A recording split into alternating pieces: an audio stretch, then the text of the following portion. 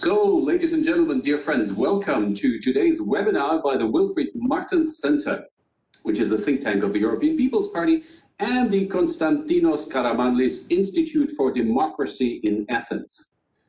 And we're about to enter a conversation on one of the hottest topics of these days, the perils of revisionism, i.e. security threats in the Eastern Mediterranean. So in other words, we're talking about the drilling activities by Turkish vessels in Greek and Cypriot waters and very different interpretations of international law and the law of the sea. And this has led to a major confrontation between Turkey and the European Union, but also to a major disagreement in the EU on how exactly to deal with Turkish threats and what is the right time for de-escalation and for sanctions and increased deterrence. But at the same time, for several years now, relations and energy cooperation between Greece, Cyprus, and Israel have warmed up. And then there is the remarkable rapprochement between Israel and the United Emirates, Bahrain, and possibly other Arab countries to follow. And to make things even more complicated, since August, we have a much deplored linkage between the EU reaction to Turkey's action in the Eastern Mediterranean and to the crackdown against Democrats in Belarus. So there's plenty to talk about. And I couldn't imagine two better speakers in this conversation than Minister Nikos Dendias, the Foreign Minister of Greece, or the Hellenic Republic, who is speaking from Athens, and from New York City, David Harris, the CEO of the American Jewish Committee. Good morning. And we will spend around 30 minutes among the three of us discussing, and then we'll open up for half an hour of Q&A so that we finish all together around 5 p.m. Central European time. So without further ado, I would now like to first of all ask Minister Nikos Dendias, can you explain to us what's at stake and which revisionism we are talking about here? Well, first of all, thank you so much for the opportunity, and it's a great pleasure to see David again. We haven't seen each other for quite a while, but as I was saying before muting, I always remember our fights together against the Golden Dawn on those difficult days of 2012 and 2013. Very great to see you again. Well, I have to say, answering your question, that we recently went through a very intense period. We have seen a huge escalation in Turkish provocative and illegal behavior in the Aegean, in the Eastern Mediterranean, in the Evros region. So we have to take a step back and look over these extremely challenging moments in our region.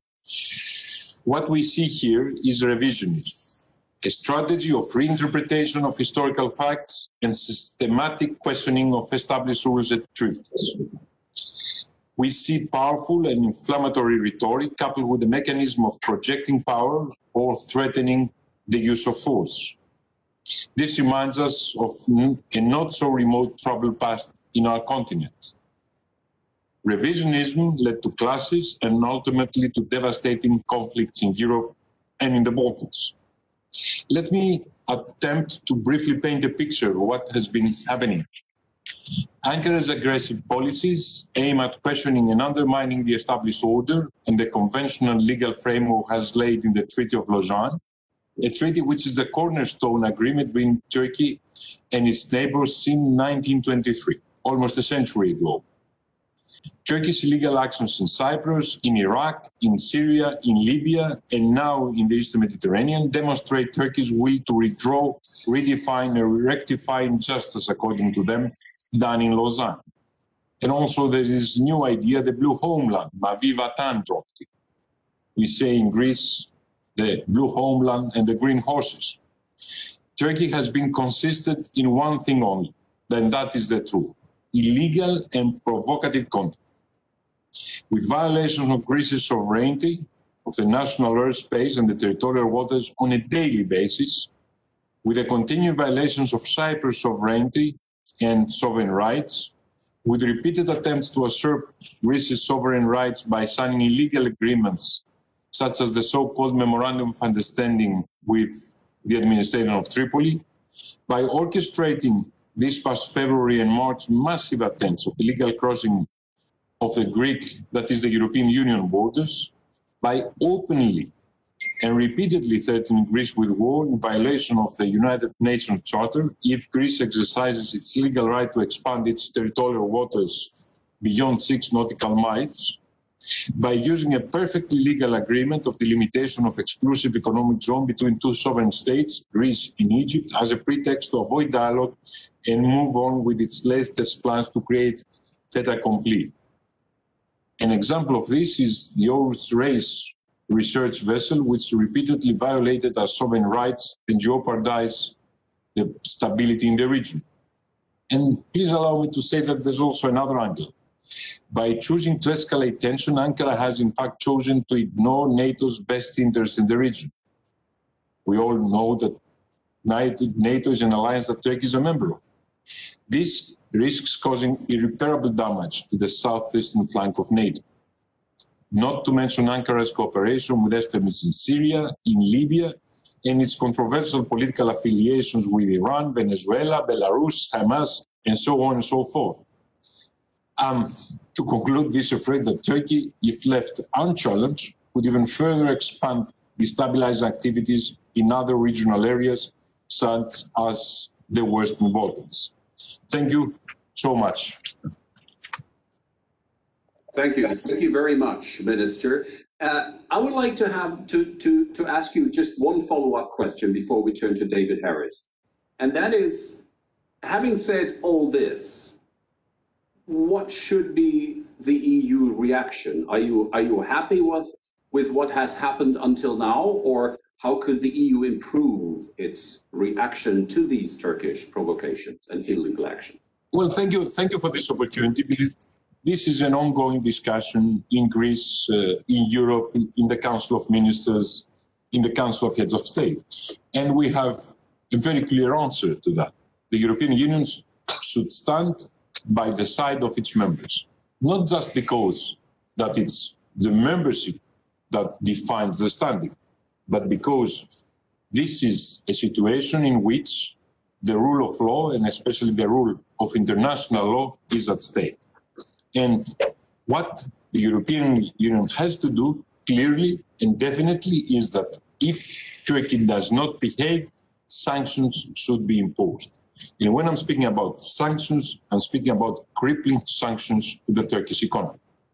What we have done as European Union is that we have imposed sanctions when a state defies international law. That was the case in Russia, rightly so. That is the case and should be the case in Belarus, and that should be the case if Turkey thinks that it could act above and beyond international law of the sea. That is the European way. Thank you.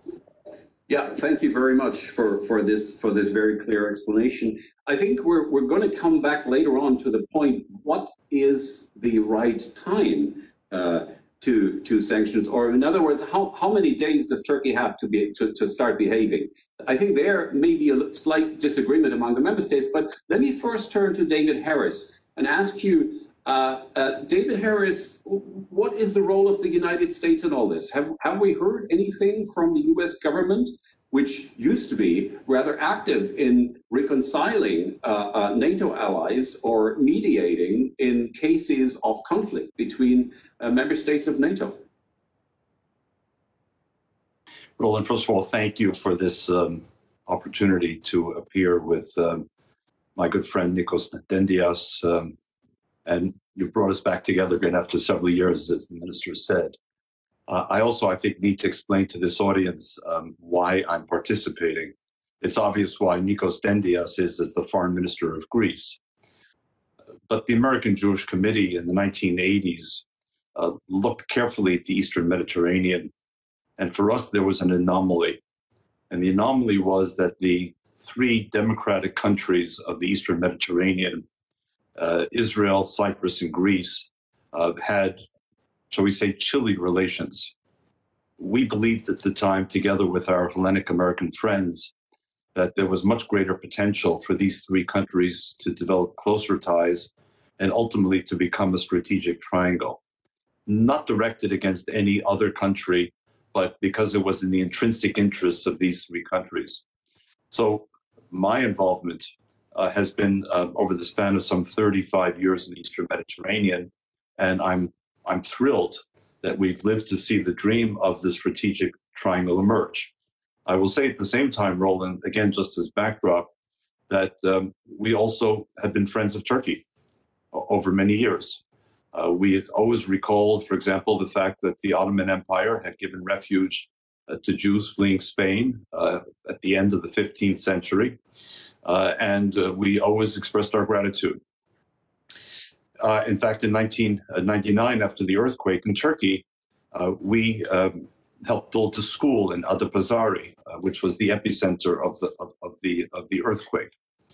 But we went on our first visit to see President, or then Prime Minister Erdogan, in 2003, shortly after he took office. And we had a 90-minute meeting with him. And I will tell you, having had thousands of diplomatic meetings in my career, I'm old enough to say that, it was one of the chilliest, most concerning meetings that I've ever participated in. And it was clear to us that under Prime Minister Erdogan, Turkey was going to go in a very different direction, in a more neo-Ottoman direction, in a more aggressive imperialist direction, and yes, in a more Islamist direction. And we've seen the consequences of this over the last 17 years. To your question, I will tell you that we came back from Ankara in 2003, and we spoke with the Bush administration, and we shared our concerns. To a large degree, I believe that the Bush administration chose to ignore those concerns. We shared our concerns then with the Obama administration. To a large degree, again, speaking frankly, I believe they largely ignored those concerns. And we shared those concerns more recently with the current Trump administration. The problem has been, Roland, from our perspective, that for each of these three administrations, and I won't go back any further, Turkey represents a pivotal country, and therefore a country that's very difficult to approach in a binary fashion, either fully embrace or fully reject. And applying the nuance, the sort of diplomatic nuance to the issue has proven quite challenging.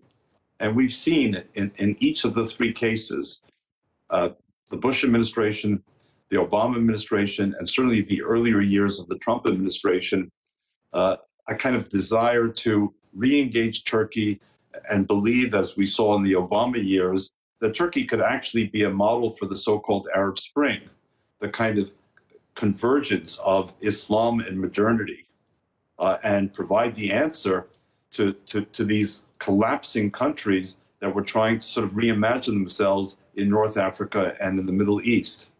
And then when you add to that the notion of Turkey as this sort of large country at the cross-section of continents, home to American and NATO air bases, the eastern flank of NATO, and Erdogan's kind of aggressive, intimidating, bullying personality, from our perspective, U.S. policy needed to sort of catch up.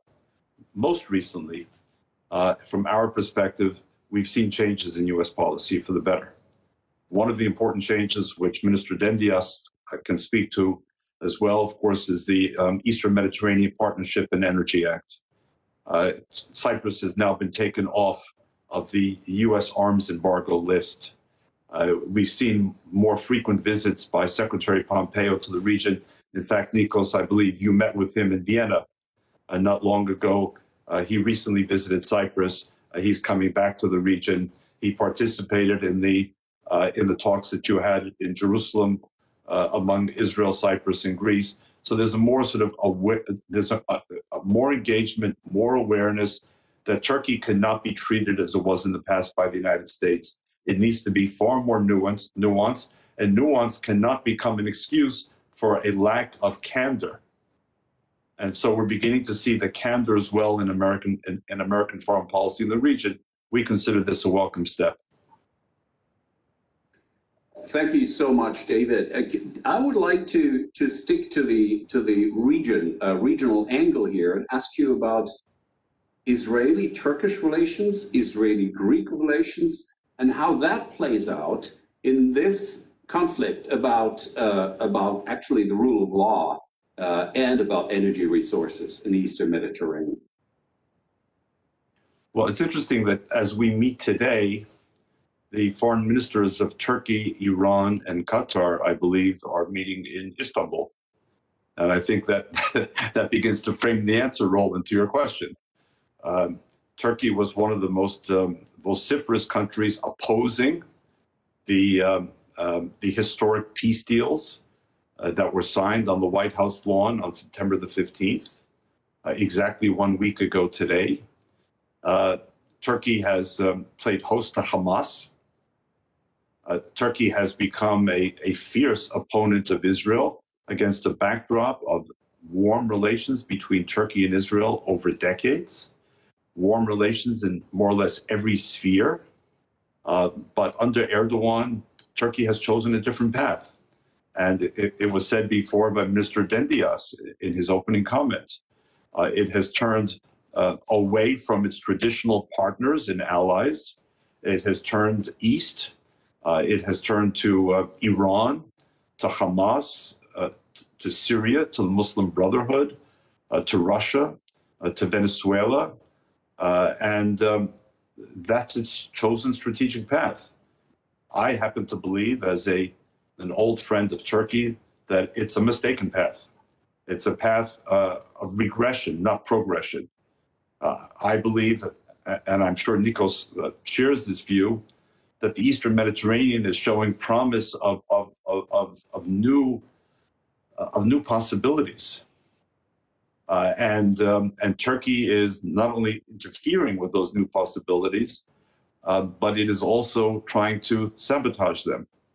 And I think that runs counter to not only Greek and Cypriot and Israeli interests, it runs counter to European and NATO interests. And ultimately, if I dare say, I believe it runs counter to the Ataturkian vision of the direction in which Turkey should be going.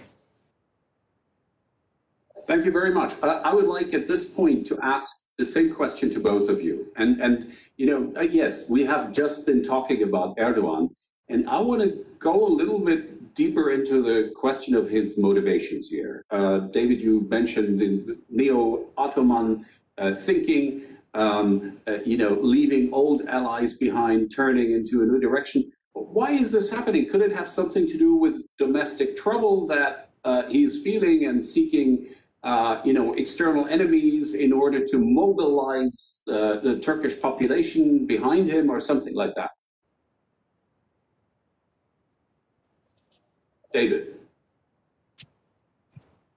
I was going to defer to Nikos, but listen, Roland, in our assessment, it's a combination of factors. I don't think it's a one-size-fits-all answer. You know, there are always domestic concerns, but I don't think that that's the driving force here. I think the driving force, and we saw it in our first meeting with Prime Minister Erdogan in 2003, 17 years ago, the driving force is this kind of messianic vision of Erdogan as leader. Erdogan as leader in the region, Erdogan as leader of an Islamist movement regionally and even more globally, and therefore Erdogan as a bully, seeking to intimidate others. By the way, at times with success. Turkey is a big, powerful country, but I think people have made a living in the last number of years by misreading Erdogan, by sort of wanting to believe that they were who they wanted him to be. Again, I go back to my earlier reference. The United States wanted Erdogan to be the role model for the marriage of modernity and Islam. They wanted Turkey to play that critically important role at the intersection of the Middle East, Asia, and the former Soviet Union. So they allowed sort of wishful thinking to replace hard-nosed analytical thinking about who he was. But in reality, I believe he was signaling who he was all along. The problem was that a number of people simply chose not to believe his signals. They chose to interpret them otherwise. Now, as we say, the chickens have come home to roost. He is who he says he is. In that sense, he's done us a favor. He's told us who he is. Now we have to grapple with the consequences of the fact that he's been entrenched in power for nearly 18 years. He shows no signs, at least not yet that I know of diminishing power. He is flexing his muscles. He is increasingly aggressive, including, as Nikos mentioned, the deal with one half of Libya that kind of eliminates Crete and other parts of Greece from the map. So the real challenge is no longer to analyze Erdogan. I believe the real challenge, Roland, is to analyze our response to Erdogan, our collective response to Erdogan. That's the challenge. The easier part is the description. The more difficult but more pressing part is the prescription for the challenge. Indeed. Let me turn to Nikos Dendias now and ask you more or less the same question. I mean, why is he doing this, in your view? But maybe more importantly, a follow-up here. Aren't we seeing some kind of de-escalation by Turkey, you know, withdrawing this research vessel and its naval entourage, its naval escorts to the home port? Doesn't this give Greece, Cyprus, the European Union an opportunity, a window of opportunity that may soon be closing? Well, first of all, thank you for the question. I have to commend David for his clarity of vision, which I have to say, even us being neighbors, we sometimes failed to see, because as he rightly said, sometimes you see what you wish to see. And Turkey being at the crossroads between Asia and Europe, and Turkey being really seated where Christian and the Byzantine Empire was there for more than 1,000 years, and following the tradition of that empire, we thought that Turkey eventually aspired to become a member of the European Union, would like to accept the European acquis, the European ideals, the European values, not because they were European, but because they're pan-humanistic, that eventually Turkey would become a modern, functioning democratic state, which then, by principle, it will resolve any sort of problems it has with its neighbors. Because if you're a democratic state, and a modern democratic state, and you accept the European values, then you can resolve all the issues you have with the neighboring states. But unfortunately, life has proven us wrong, and we are sorry to say that. And we only hope that Turkey at some time in the future would really reverse course and come back towards what Atatürk had described for Turkey as its future a century ago. But the truth is, if we see clearly right now in front of us, and we should do that, we should see clearly out of the window what we have hoped for, it's not there. And what it is there, it's exactly the opposite of what we have hoped for. The emergence of a radical Muslim power in the region, which would like to host radicalism, which would like to host Muslim Brotherhood, which has an understanding for terrorism, which have a clear relation with Iran, with all the powers in the world that are against what we stand for. Now, what we can do about it? Well, it is clear. We have to create an understanding between the states that see clearly that this is a geopolitical challenge of the highest magnitude. And that is something that may be difficult to explain even to our European friends or partners. Because sometimes they believe that the question in the Eastern Mediterranean, for example, it's a question of hydrocarbons. It is not the case at all. It is not the case. And it is not the case for one very simple reason, that the Mitsotakis government in Greece has clearly stated that it is a Greek government, a green government, not a Greek government. It is, of course, also a Greek government, but it's a green government, and is not going to license exploitation of hydrocarbons. We believe to the green economy. That's where our future lies. So that cannot be our difference with Turkey. And also, a simple delimitation, again, it cannot be our difference with Turkey, because we have delimited with Italy, we have delimited with Egypt, and it's quite easy to delimit with Turkey, provided we accept the rules of international law, international law of the seas. So it is not that.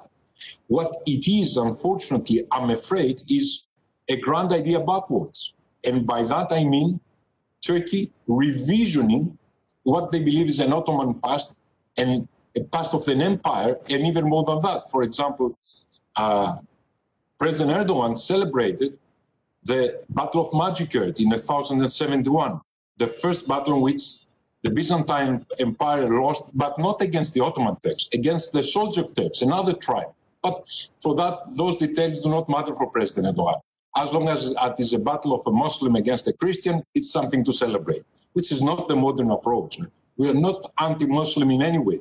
In the Greek thrust, we have the most mosques per capita in the world, 153 mosques in a very small region of Greece. But the question is a question about values. Is President Erdogan wishing to subscribe to the modern, democratic, pan-humane values or not? That is the question. And if not, which is an answer I don't like, but an answer that stands out of my window, then we have to create an understanding between states that would like to stop that, or would like to address that. And Israel and Cyprus and Greece are pivotal in this effort. But that still leaves this question of the window of opportunity. I mean, the withdrawal of the Oruc Reis has been welcomed by some in the European Union as a sign of maybe Erdogan is willing to talk, and maybe this should not be the right time to enact sanctions against Turkey, but to actually, step up the communication and the dialogue. So I really want to field this question to you, Minister. What do you think about this window of opportunity? Well, thank you. Well, I wouldn't characterize the window because a window is too wide and too full of light. But there is a side. There is maybe a small light in the end of the corridor that maybe shows that there is a chance. And I have to say, being a peace-loving nation, we will take upon that chance. And we hope that Turkey will do likewise. You see, again, we have a pile of thousands of provocations on the one side of the table, and on the other side, we have just this, taking back, it has been clarified to us, just for a few days, just for some repair work of Oruc Reis. We will take upon this effort, and we will try to restart our exploratory talks. By the way, as we're talking, probably the announcement will be made that we will be restarting those exploratory talks with Turkey. It's talks, it's not negotiations. Talks means we try to find rules according to which we will conduct negotiations. And by the way, why is it so difficult? Because Turkey does not accept international law as the standard rule. With any other state, we never had exploratory talks on how we start negotiations because it goes axiomatically that the negotiations will take place according to international law. With Turkey, we have to find what is the terms of reference. But yet again, in answering clearly your question, yes, maybe, and I hope that we are right, this could present us with an opportunity, but that remains to be seen. It's too early to call. Thank you. Could I join the conversation? Go ahead. I'm reminded of the old Soviet Union, where the KGB would arrest an innocent person, and then in negotiations with the US government would release the innocent person, and then expect both the positive media coverage and some kind of reward from Washington. But of course, why the positive media coverage and why the reward from Washington for having done something that was illegal and inappropriate in the first place? So again, Minister Dendias is in a much better position than I am to judge Turkey's sincerity. But from where I sit, clearly, if Turkey withdraws the ship, it's a welcome development, but it needs to be seen in a larger context. Is this simply temporary? Is this tactical? Or does this suggest some fundamental rethinking of Turkish strategy? I think it would be incredibly premature to suggest that it reflects a radical rethinking of Turkish strategy. Again, as I mentioned, as we meet today, the foreign ministers of Turkey and Iran are meeting. So if in fact Turkey is trying to, as we say, to kind of snooker a largely sleeping West by withdrawing the ship and then pointing the finger at this withdrawal and letting the West believe that this is the beginning of a new Turkish thinking in the region, I would urge caution here. It's going to take a lot more. I mean, just think, Roland, and again, we don't, if we start piling on, every transgression, we'll never get anywhere. But this is the same president who came to Washington a couple of years ago. And when he and his entourage encountered demonstrators in Washington, D.C., peaceful demonstrators, unleashed his bodyguards in Washington, D.C. to attack and injure people protesting peacefully. By the way, not in Ankara, not in Izmir, in Washington, D.C. This is the same Turkish leader who has been trying to manipulate Turks in Europe to play a very complex political game, where on the one hand, he's encouraging them to integrate, but not fully integrate, but to continue to be a kind of, from his perspective, a Trojan horse for Turkish interests, from the Netherlands to Austria to Germany to France. He's dividing up the Mediterranean. He's providing a home to Hamas, which is on the EU terrorism list. I can keep going. So yes, if he pulls back this ship and doesn't return it, as Minister Dendias suggested he might, we pause, we assess, but we don't rush. We don't rush.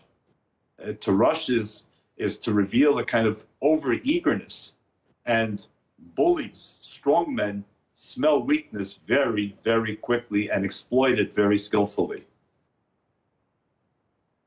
I think we've seen that with people like Vladimir Putin and Xi Jinping also. All right, but let me now come to a question from our audience. And that question is, why doesn't Greece follow Cyprus in blocking the sanctions against Belarus in order to get a unified position against the Turkish violations of territorial integrity? So, as you know, Cyprus just yesterday vetoed new sanctions against Belarus, and Greece, at this time, actually voted together with the rest of the member states. So here's the question from the audience: why doesn't Greece act in unison with Cyprus?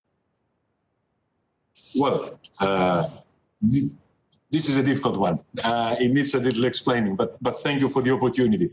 Well, what Greece did, first of all, there are two different things. There's sanctions for the case of Cyprus and an option on sanctions if Turkey continues provocations against Greece. So we have two different set of sanctions or discussion for sanctions.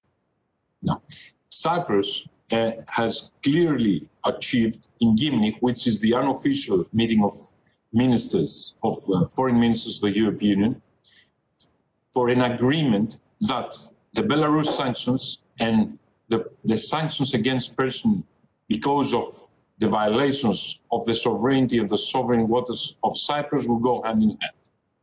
And what happened really yesterday in Brussels was Cyprus reminding the other ministers that agreement. That is why the decision for sanctions on the case of Belarus, which again Cyprus agreed that should be imposed, went up to the Council to be decided, to the leaders. On the other hand, Greece has not asked for sanctions in this case. In the case of Greece has only asked for an option paper describing the sanctions that the European Union would take in case Turkey insisted on violation of the Greek continental shelf.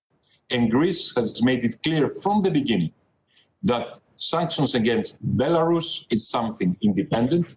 The injury, if I call it such way, to democracy in the case of Belarus was already established. We can see it on our screens every morning, every day, that Lukashenko is asking in a despicable way against his own people, and that Greece accepted that sanctions should be imposed, and that's that. So there's two different cases. I have to say that for the public, when they hear the word sanctions, say everything they think it falls under, but it's not exactly the case. It's two different sets. Thank you. Yeah, thank you. Just one brief follow-up to this here.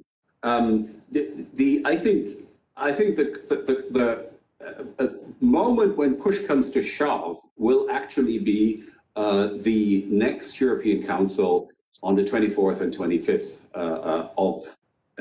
of September, the end of this week, in other words, Thursday, Friday. So, Nikos Dendias, could I have scenarios?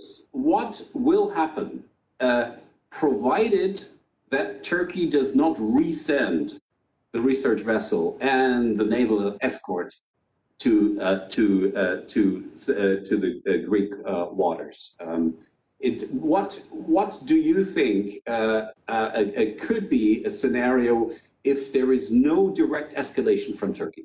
Are we still going to have Greece, Cyprus, and other member states arguing for sanctions against Turkey? Well, again, two different sets of sanctions. By the way, it was nice what you said. You reminded us, and the fact that Oruc Reis with the research vessel, by the way, may I tell you something funny? Turkey has 5 research vessels. Each one of them has a name either of a conqueror or of a pirate admiral. None of those research vessels has the name of a scientist, of a novelist, of a poet. No, Oruc Reis is a pirate, as is Hadreddin Barbaros, as is Fatih, which is a conqueror sultan. So that's the perception of Turkey on the scientific work, piratery. Now, on the issues of and also the Oruc Reis was followed by a huge armada. I was flying to Israel to see my friend and counterpart Gabi Eskenazi, and we flew over that armada, and it was funny. It reminded me that when I was a kid, I saw the film The Battle of Midway, and I remember the American pilot flying through the clouds and suddenly seeing the Japanese fleet, and it was exactly the same, because in both cases the sea was full of vessels, of gray vessels, around this, in our case, around this red dot, the Oruc Reis research vessel. But now, if Oruc Reis stays in port and the Turkish armada stays in port, the European Council, in my humble opinion, has to do two different things.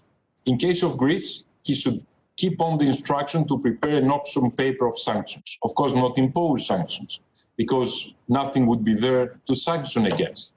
Just to be ready if Turkey does not behave. Because as David very rightly said before, let us see. It's too early to call. We cannot just take one small sample of Turkey acting according to international law, of really repairing an injury. That's what they did. And say, we are finished, fine. Turkey is a great country, it's a law-abiding country, etc. That's not the case. So let's be ready for the future. Let's have sanctions ready in order not to have to use them. That is the case of Greece. In the case of Cyprus, the injury is still there. It's happening as we speak. The Turkish vessels, they're drilling and doing illegal research, not just in the exclusive economic zone of Cyprus, by the way, a legally delimited zone with Israel, with Egypt, with Lebanon, but also in Cyprus's territorial waters. So injury is there, so sanctions should be imposed according to the existing voted and agreed framework of the European Union. I think that makes it a little clearer. Thank you. Yes, thanks very much. I think that clarifies the situation. I have another question, and this is probably to David Harris. Wasn't specified by the member of the audience, but it refers to the U.S. government, and it says rumors have it that the U.S. government is deliberately giving Turkey a free ride for regional concerns. I mean, this is basically returning to my initial question about the current U.S. government's position in this. Could you elaborate a little more on this? I can only offer my perspective, which is not as a representative of the U.S. government, but from my perch at the American Jewish Committee. we've seen some rethinking of American policy towards Turkey. I made earlier reference to it. I hope Minister Dendias will confirm that rethinking, because otherwise we need to know if we're deluding ourselves.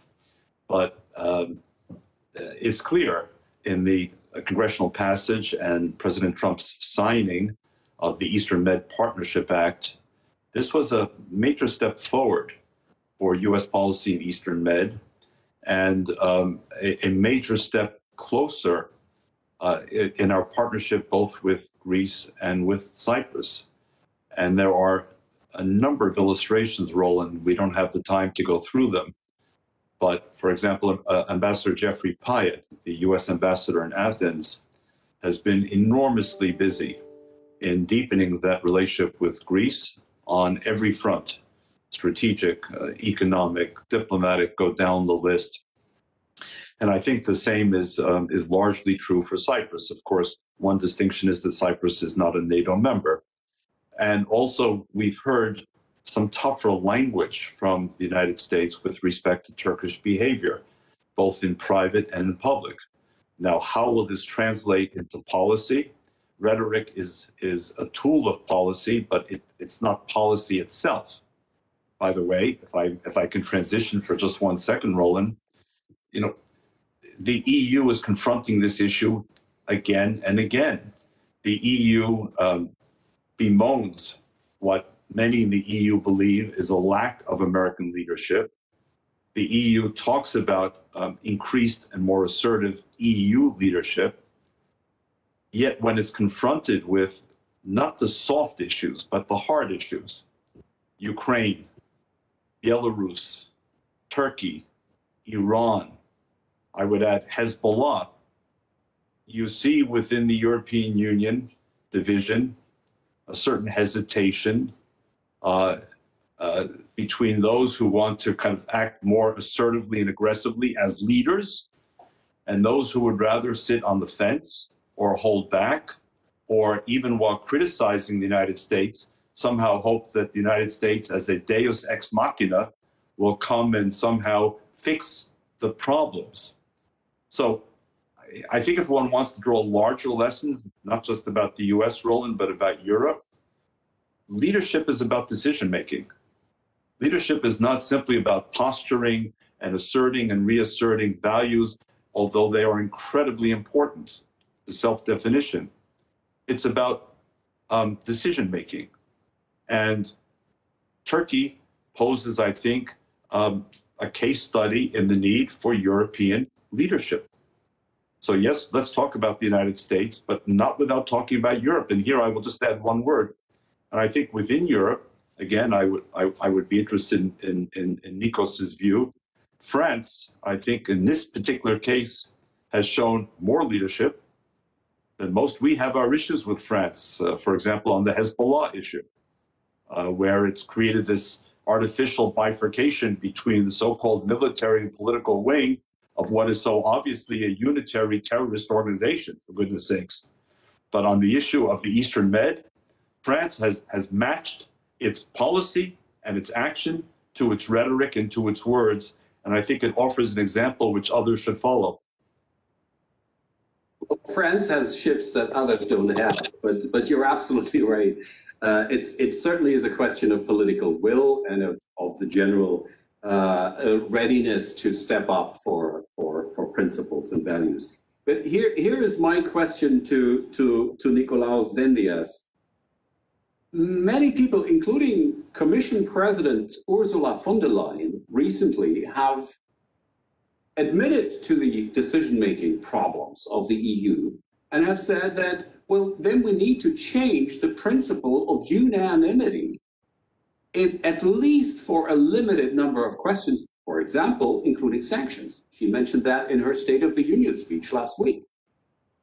What do you think about this qualified majority voting on foreign policy questions in the European Union? Would it actually speed up decision making? Would it make us readier to put our our money where our mouth is and actually stand up for principles? Well, thank you for this opportunity. It is something that needs to be discussed. I'm afraid that I tend to agree with David more than with the president of the Commission, that the question is not unanimity or majority vote here. It's a question of clear leadership. And that is what it is, that the European Union, which I am an admirer of, it's a unique experiment in the history of mankind, but it's in the first stages. 50, 60 years in human history are a small time in order for something to develop, something so ambitious, something so grand as the European Union. But it's clear that European Union lacks leadership here. What we need is leadership. It is not a question of a few countries blocking a majority that has already been established and is willing to act. Here, for example, I sense some sort of lack of clarity of purpose in Germany. What would we suggest? Have a majority outvoting the German presidents in the council? That will not work under any rules. The question is, would Germany, for example, which is the European superpower economically, wishing to take leadership within Europe on issues of foreign policy? Because as David very rightly said, France, in this case, in the Eastern Mediterranean, has a clear vision. And France was willing to dispatch its frigates and its ships according to its vision. Where Germany, on the other hand, has a clear vision on human rights, clear visions of the rule of law, clear vision on international law, but there was no German frigate presence there in any way. So for the European Union, what is required, in my humble opinion, is leadership, not majority or a minor majority or rules of decision-making. Thank you. Okay, I think people in Berlin have gotten this message now. It's been expressed quite clearly. But yes, I absolutely agree. If I may, as a moderator, abuse of my prerogatives here, and yes, indeed, the German leadership in matters of defense, security, and standing up firmly for principles and values is sorely lacking. There's no question about that. Well, if I may be allowed to interrupt, I was complaining to a German friend of mine about this lack of leadership of Germany, especially at times where Germany holds the presidency of the European Union. So the two in one, the biggest economic power and the presidency. And he told me something that I kept in mind, which may give us an explanation. He told me, look, do you remember from your German? I had German in high school, 5 years of German, although I have forgotten, unfortunately, most of it now. But he told me, do you remember from your high school days, what's the word for leader in German? And the truth is the word for leader is fear. So Germany has to go through a stage of reassessing its role in the world. That is true. It may take another generation. But unfortunately, in our case, President Erdogan does not wait for a generation for Germany to mature. So we need German leadership now, here in the Eastern Mediterranean. And again, if you allow me that, also another small remark. This shows clearly now how much the United States presence is not missing, because Jeff, for example, Jeff Pyatt has done a lot of work. And Secretary of State Pompeo has been ongoing back and forth with the region continuously. But how much American presence is required? Thank you. Thanks very much. David, do you want to come in here? David, you need to unmute.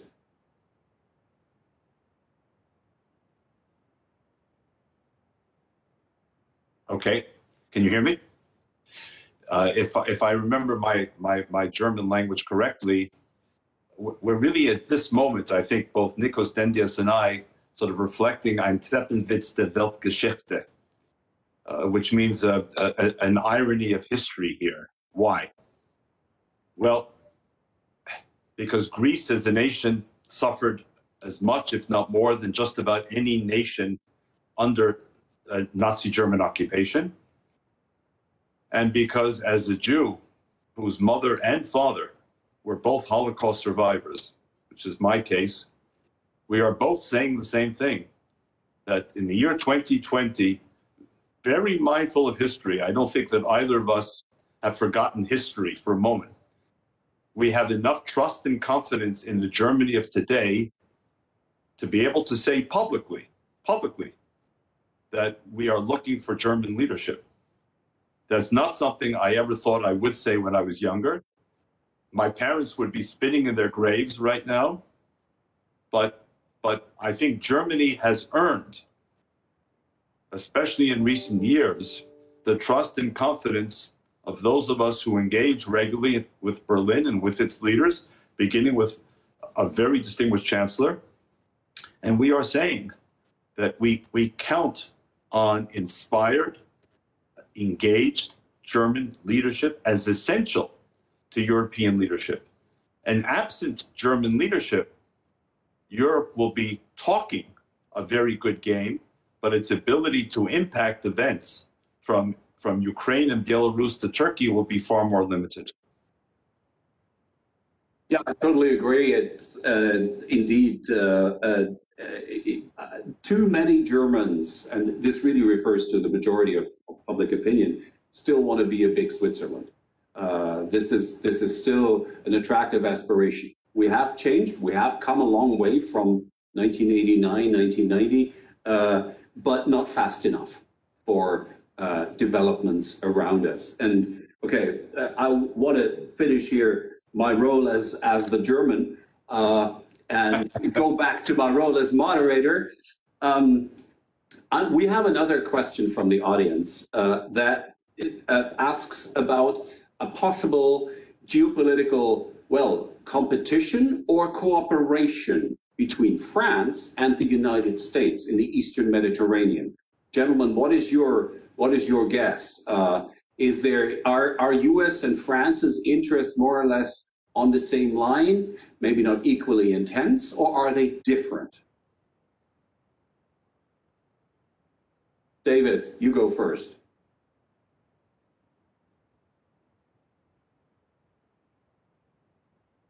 Okay. I'm not sure that I'm really able to offer an insightful answer, Roland. I would like to believe, I understand that hope cannot drive policy, but I would like to believe that at the end of the day, we're on the same page. I mean, very few, it happens rarely that two countries have identical interests. It happens much more often that democratic countries have overlapping interests. I believe that we in France have overlapping interests. I think that issues like Turkey, today's Turkey, just like today's Russia, or the challenge of today's Belarus, are best addressed when there is the maximum level of cooperation and understanding between the two great centers of democratic rule, in this case, North America and Europe. When we work together, we don't guarantee solutions. When we work apart, we almost guarantee problems. So as a committed transatlanticist, I'm choosing to believe that whatever the specific differences might be, Roland, that at the end of the day, we have a shared interest, in this case, number one, in a Turkey that reconsiders its current posture and re-engages with us, that is with Europe, with the United States, with this community of values, number one. Number two, that it contributes to a stable, secure, prospering Eastern Med as being in the interests of all. I'll go a step further. For a number of years, we at the American Jewish Committee have been saying we visualize the day when the European Union project will find fertile ground in the Middle East, beginning in the Eastern Mediterranean, Roland. I believe that the founding of the European Union was perhaps the most ambitious and successful peace project in modern history. And I think Europe has a great deal to offer the Eastern Med. And we're beginning to see it now with Greece, Cyprus, Israel, Egypt, the United Arab Emirates, Bahrain, Jordan. Perhaps one day, if the Palestinians come to the peace table instead of the streets of confrontation, we can reimagine the Middle East. It sounds absurd today to some, but I have no doubt that when Robert Schuman and Jean Monnet and others tasked after the Second World War with ending the prospect of war on European soil, their challenge was no less daunting. So the real question is, for me, can France and the United States, can Europe and the United States align on that vision of a new Eastern Med/Middle East? In which case, we need to align on Turkish policy as well, because today, Turkey is doing everything it can to sabotage the vision of the new Middle East, which Nikos Dendias and his counterparts in Israel and Cyprus and Egypt and Jordan are trying to build. And that's something we can't ignore or minimize or trivialize. We need to engage and confront. Thank you so much. I think we have to slowly start wrapping up. I have one more question from the audience. I mean, I would love to continue this conversation. So many points we haven't touched upon yet. But here's one question that probably everybody in the audience will be interested in. How about the future U.S. administration? Would it make a difference in the Eastern Mediterranean question that we've been discussing? Who is president in Washington? Maybe David Harris first. I would love to hear what Nikos has to say on that one. Don't let him off the hook. But you, David, had much more experience on that. I will offer an opinion. I would be clear. I'm not hiding behind my identity as a minister, but please, let us have your view. It would be greatly important. As I said earlier, Roland, having been involved with several U.S. administrations of both political parties, Turkish policy throughout the last 20 years, if not longer, has not dramatically shifted from one administration to the other. Although I will say, and I need to stress, the American Jewish Committee is strictly nonpartisan. We do not, will not endorse candidates for office, so no one should interpret what I'm saying. But I think Nikos Dendias will agree, Joe Biden has been well known in Greece and Cyprus for decades. I think both countries consider him a close friend. But if he becomes president, those voices in the U.S. administration who say, yes, Mr. President, all true about Athens and Nicosia, but don't forget, we have bases in Turkey. It's the eastern flank of NATO. We have profound strategic interests because of the borders with Syria, Iraq, Iran, et cetera, et cetera, et cetera. The question will be, how will the next president, whether it's Donald Trump or Joe Biden, deal with those other geostrategic realities, which it's easier to address when you're in opposition or when you're an NGO like I am. But when you have the responsibility of decision-making, much tougher, because when you have the responsibility of decision-making, actions have consequences, just as inactions also have consequences. So all I can say is, let's see. But I think there's a consensus emerging in both parties, especially, we haven't mentioned it, after the S-400 deal. Especially after the S-400 deal, there's a consensus in both parties that we cannot go along with our previous line on Turkey. It no longer serves American/NATO/Western interests. That's an emerging consensus. And from our perspective, as bipartisan advocates, that's a very significant development. Thank you. Thank you so much. One last 30 seconds, please, from Nikos Dendias about this question. Biden or Trump, and what's the effect on the crisis we're discussing?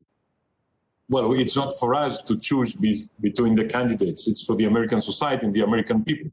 I have to say that I even personally know Joe Biden quite well, and he has been a friend of my country all these years. He knows the region extremely well. On the other hand, I have to say the Trump administrator has served us well. And Mike Pompeo has also been a friend. And Mike Pompeo has also been here when we needed him, ready to answer, ready to try to provide solutions. So the question is, and I will go back to what David said, and I couldn't agree with that more, is that the new American administration and also Congress and the House of Representatives have to understand what is becoming apparent, that Turkey of today is not Turkey of the 60s or of the 70s, the ally we could rely on. Unfortunately, I'm not happy at all. I don't want my country to become a border state. But yet again, unfortunately, it seems that Turkey is drifting away from the Western alliance. We should make any effort within our values and without sacrificing the interest of our existing allies to keep Turkey with us. But we have to understand that this is a different reality from the past, that this Turkey is not the Turkey we used to know and we aspire to have as neighbor and ally. So much. I'd like to formulate my notorious takeaways, and I just got 3 points. But first of all, this is not just about energy resources or about maritime territory. This is about values. This is about the international rule of law. And so the European Union needs to be much more decisive than it has been in the past couple of weeks and months. A second point, there probably is a window of opportunity for dialogue, for exploration, but at the same time, the European Union should be actually much, much clearer in threatening sanctions if escalation starts again from the Turkish side. In the Greek case, and anyway, there should be a clear, principled response to what Turkey is doing in violating the territorial integrity of Cyprus. But at the same time, don't give up on Turkey in the long run, even if they have certainly changed their course for the worse in the last 15 years.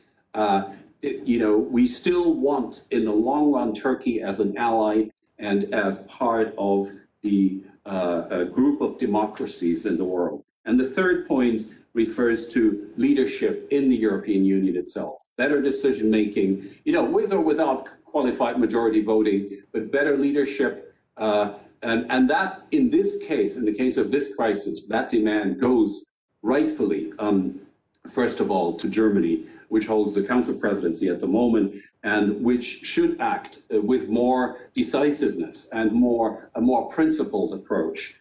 And of course, so the allies of Germany should probably make their voices heard in Berlin in a louder way. And I think that might, in the long run, actually improve things. But it won't happen very fast. So, gentlemen, thank you so much, David Harris, Nikos Dendias, and thanks also to the Karamanlis Institute for co-hosting this conversation on one of the big topical issues of the day. Stay tuned, stay safe with the Martin Center and the Karamanlis Institute, and hope to see you again in person very, very soon. Thank you very much.